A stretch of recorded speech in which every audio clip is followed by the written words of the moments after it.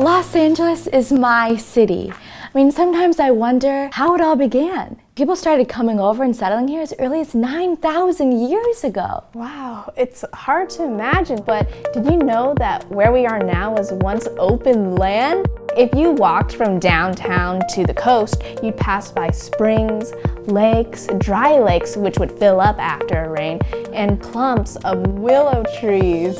The LA River would pass through this area on its way to the Pacific Ocean. LA isn't known for lots of rain, but back then, the old newspapers told stories of storms that flooded and damaged the city. It was actually really dangerous, and people were injured or even killed by the fast-moving water. The river would change direction all the time and go anywhere from Santa Monica to San Pedro, just searching for the ocean. I can't even imagine what it would be like to build a city around a river that keeps changing. I mean, it really must be dangerous. That's exactly what the people from Los Angeles thought. So, in 1914, the banks of the river were channeled or covered in concrete.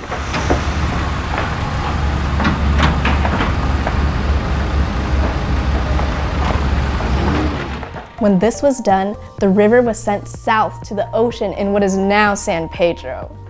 What was left in this area was a lake, a meandering creek, and a lagoon. The area became known as a marshland or a wetland because at certain times of the year, the water would saturate the soil. People thought it would be great land for farming, and the plants that grew around here would clean the water and also prevent the land from eroding.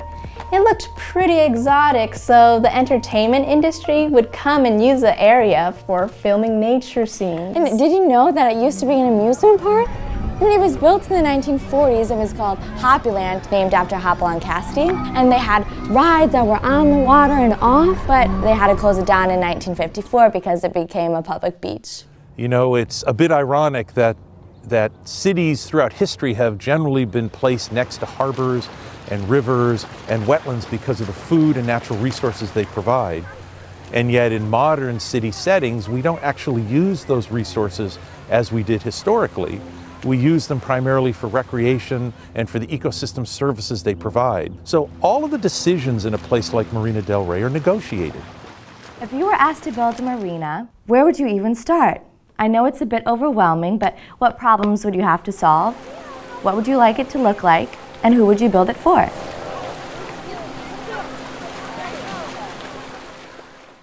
Dr. Strauss talked about ecosystem services, so we'd have to know what we'd want from the marina and what we have to work with. There's got to be a bunch of engineering involved. I read that in the 1920s, the Venice canals were built to make the area look like Venice, Italy. Cottages lined the shore, and people rode in gondolas across the shallow waterways, but the water didn't flow very well. And then, in 1929, oil was discovered, so oil derricks sprang up along Santa Monica all the way down to Playa del Rey. But within a few years, the fields along the coast started drying up, and what was left was an oily residue that attracted mosquitoes. Finally, in 1954, President Eisenhower was convinced to sign a law that would authorize the harbor as a federal project. You know that getting permission is only the first step in a very, very long process. Now it's up to the engineers, the architects, and the designers to get to work.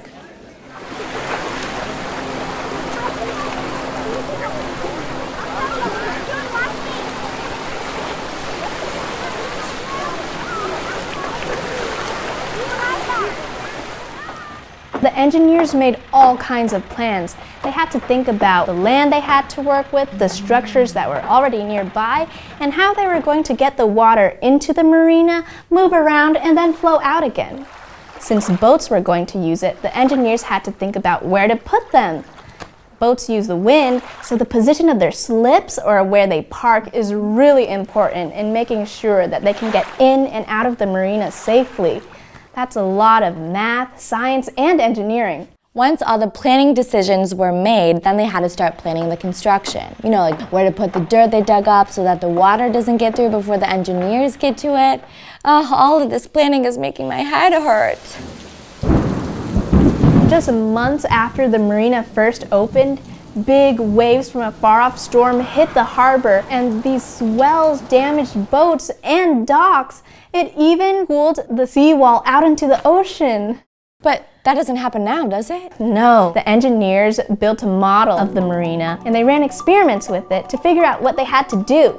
And these models are so cool. They look exactly like the real marina, and they have structures like jetties that the engineers could move around and run water through to see what would happen. So using these models, they figured out that if they built a breakwater, these rocks would deflect waves and protect the marina, and they built an actual one that still stands today, protecting the marina from heavy weather events.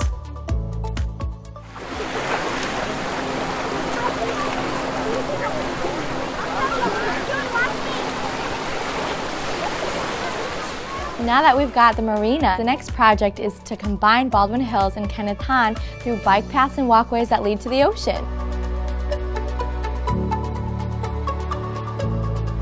That's where the planners and developers come in. They're the ones who figure out where to put the services for the boaters, places to live, restaurants, and other businesses. They also have to decide what types of buildings and styles they want, and what plants to use for landscaping. If I were to build my own marina, I'd want it to look like a tropical paradise, like going to the South Pacific. Yep, you're not alone on that one. The planners created that. A lot of the streets in Marina del Rey are named after islands, and the palm trees are used to create that island feel. Landscaping and building choices we make have big impacts on the animals that live here too.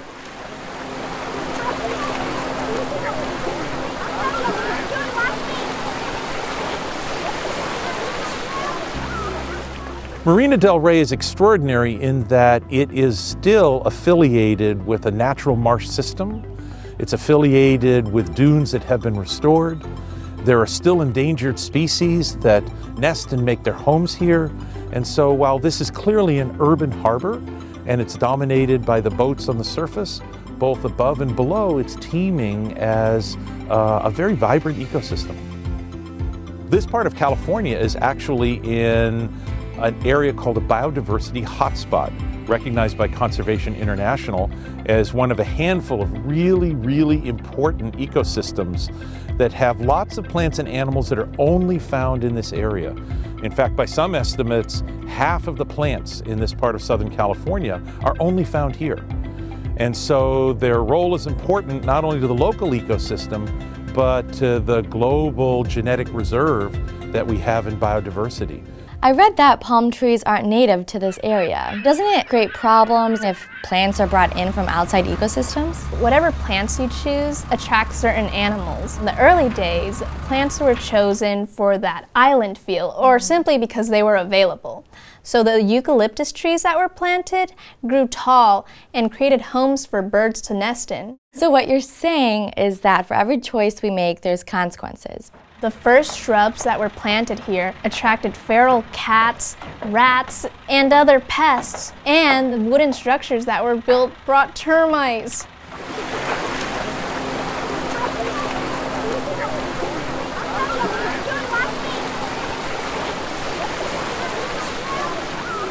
So if we were going to build a marina, the plants we would use and the resources we would need could affect the animals that come here. There's more to it than that. As the climate changes, we have to select plants that will survive in the climate that's to come.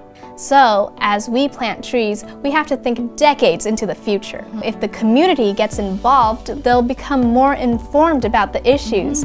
Some people even volunteer to help gather information that will be used in the policy decisions. A community scientist is just a normal stakeholder who gets involved in a local issue and helps collect data that informs that issue and then in turn informs the policy that is developed as a result. There's been a lot of engagement meetings and events where community members are brought in to meet with the individuals who are putting together these changes and voice their concerns. And I've seen those concerns actually addressed and then put into the plans that are being developed for the marina.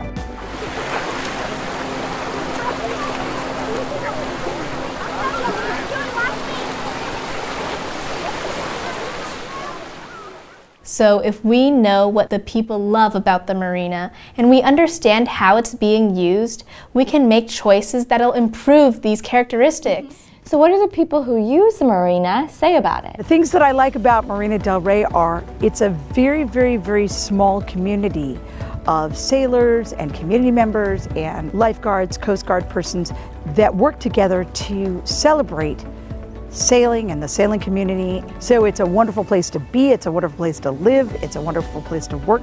The beauty of sailing in Marina del Rey and also teaching sailing in Marina del Rey is that the winds are pretty consistent. We can be in the harbor instructing and in our very safe little enclosed environment. And then 15 minutes later, we're out in the middle of the ocean. Now we're looking at Catalina, we're looking at the mountains, we see all of Southern California, it's fabulous. Once you leave this harbor, you can go anywhere in the world. This is my home. This is where I leave from. This is where I come back to. But I can go anywhere I want in the world. We're in Marina del Rey right now. It's about 5:50 in the morning. We're getting ready to start our morning practice and we're about to go out on the water. It's an amazing experience to be able to wake up and see the sunrise over the marina. I think that's one of the most gorgeous experiences that anyone can ever have. So coming here to row has been like a dream come true. Yeah, I agree with Marie. We get pretty lucky on how good the water conditions are here. I'm from Washington where, you have like 2 months on the water that are really nice to row and the rest of the year, you get soaking wet.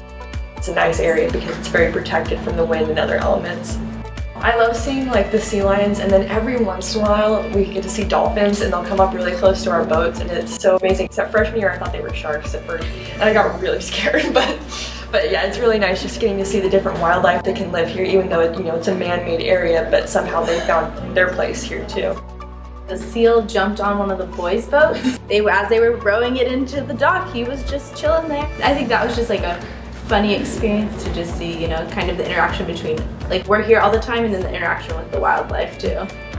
Lions on you, LMU, Lions!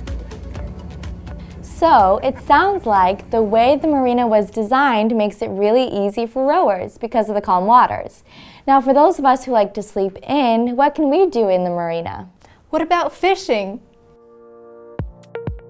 My name's Keith Moray. I'm with Marina del Rey Anglers. It's a local fishing club composed of people like myself that love to fish. The fishing's actually really good. It's a great place to launch your boat from because you're close to a lot of the really good fishing areas so you don't have too far to travel. Summertime is when you catch the exotics. Those are the fish that most of the fishermen really want, like yellowtail, yellowfin tuna, dorado. They tend to travel with the warmer water, so summertime's better for them. But when the water gets colder, you can also catch lingcod, rock cod, those kind of fish. They tend to go in deeper water, but those are also, highly sought after, really good to eat. So we have a project right here where we raise white sea bass. It's funded by the Department of Fish and Wildlife, and we get our hatchery fish from an operation in Carlsbad called Hub SeaWorld Research Institute, and we get little white sea bass. They're about 3 inches long. We raise them here in this pen, all stocked by volunteer help. It usually takes 3 to 4 months till they get to juvenile size, like about 8 to 10 inches. And at that point we release them and they're old enough to forage for themselves and hopefully avoid the predators, the seals and the birds, and they grow to be 40, 50 pounds. 10 years ago, you hardly saw any of them. They were kind of rare. And since Hub SeaWorld started this program, you see the sport boat counts go way, way up. So it was pretty exciting to hear that, one of our fish grew big and lived a long life and then somebody caught it. So there's good fishing? Hey, when I looked in the water, it was not that clear crystal blue like in all the movies. It looks pretty dark. How could it be good for fishing? When you can't see very deep into the water, it doesn't necessarily mean you've got a lot of mud in the water, because we have no rivers around here. Usually what it means here is 2 things. If it's right after a storm, right, we could have some sediment in the water and it's making it very turbid. But if there's no storm or anything, what it means is you have a lot of biological activity. You've got microscopic plant cells, the phytoplankton, which are so productive that they're actually increasing how much light is scattered and you can't see that far down. Turbid is water movement, right? Exactly. So when the water flows out of the creek, some of it interacts with the marina. This is a water quality sonde. It measures temperature, salinity, oxygen, pH, other things. and we can lower this thing right to the water and get all these measurements as we go from all the way down to the bottom and back up. It sounds like a lot happens between the water quality and the animals. I could study the science of ecosystems my whole life, and I'm not sure I'll understand it all.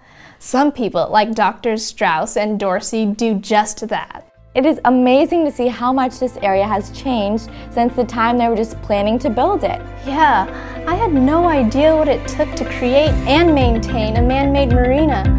It also makes me wonder, what will Marina del Rey look like for my kids?